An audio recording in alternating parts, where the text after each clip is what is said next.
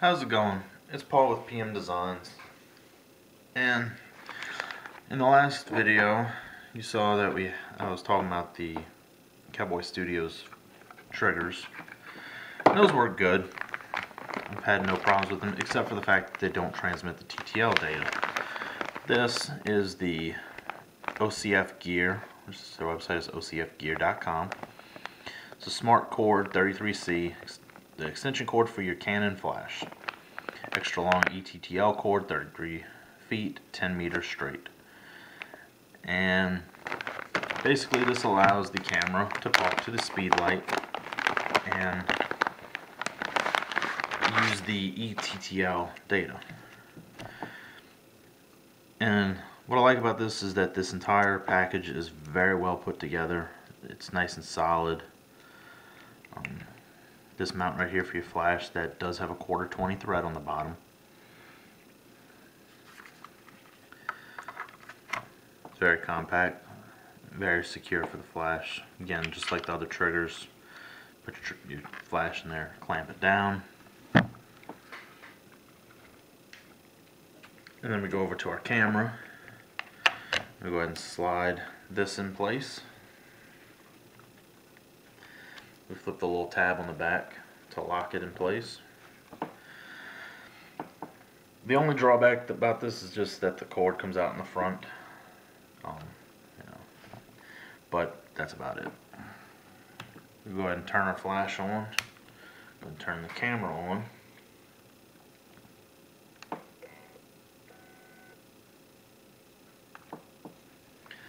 And if I can get the camera to want to focus on something, we'll go like this just so we're not getting the flash into the camera.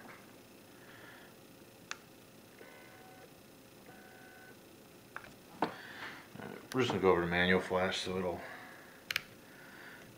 go to auto mode too.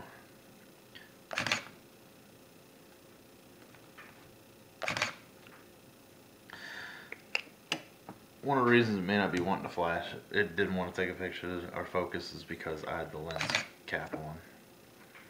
So, as you see, it works really well with the camera.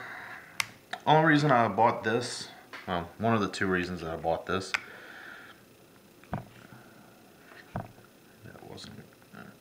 is that I wanted to be able to transmit the E-TTL data from my camera to the flash.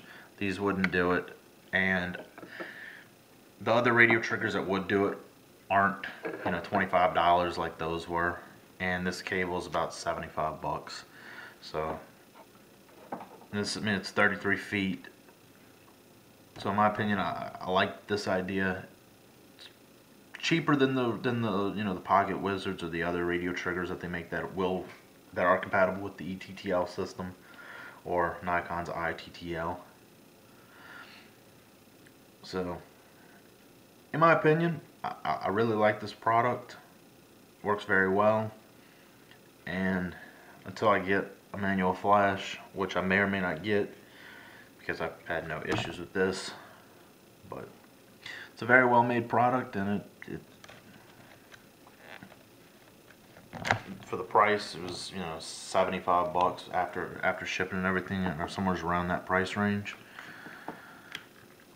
It's a good deal. Doesn't need any batteries because it's just wire. Now there are some DIY methods of taking the shorter, I think it's a 3 meter or so, or something around that, 1 meter.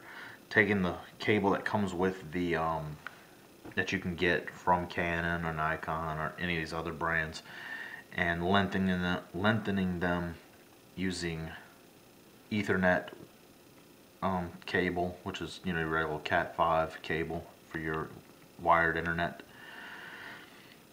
There are some DIY things I've seen online, various ways of doing it, but I just like that this was ready to go, complete, done. Don't have to worry about wiring anything, pack deal. And like they say, whenever you're doing these DIY projects, you can't just look at it as how much money is it costing me versus how much money is it costing me to buy the same product buy the product versus making the product, because you have to factor in your time and how much is your time worth. Is it better to just go buy something off the shelf that's already made, done? Well, you're going to spend more money on it, but it's something that there's no fussing with it not working, or having to put it together thinking it's ready to work and then it not working. Have to take it all, have to figure out which wire you didn't solder correctly, or a crimp wasn't good. So I think all in all, this was it's a good buy. So thanks for watching, and if any comments, questions, any feedback, if you've done a DIY on how to make your own cable, put a link in the comments section.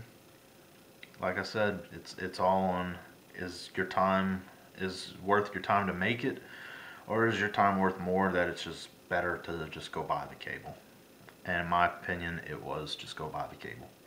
Thanks for watching.